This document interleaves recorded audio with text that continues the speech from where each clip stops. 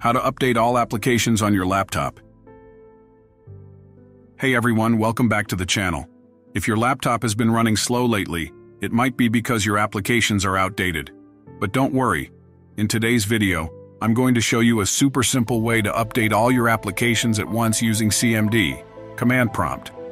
First, you need to open CMD. Just go to the search bar, type CMD.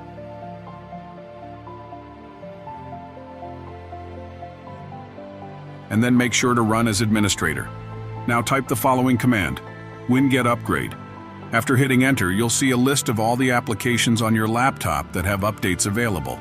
It will even show the current version and the version of the update. If you want to update all the applications at once, here's what to do.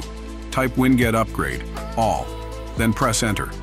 Once you hit enter, your laptop will automatically start updating all the applications in the background. This is a quick and efficient way to keep everything up to date and make sure your laptop runs smoothly. If this video helped you out, make sure to give it a thumbs up, subscribe to the channel, and hit that notification bell for more tech tips. Thanks for watching, and I'll see you in the next video.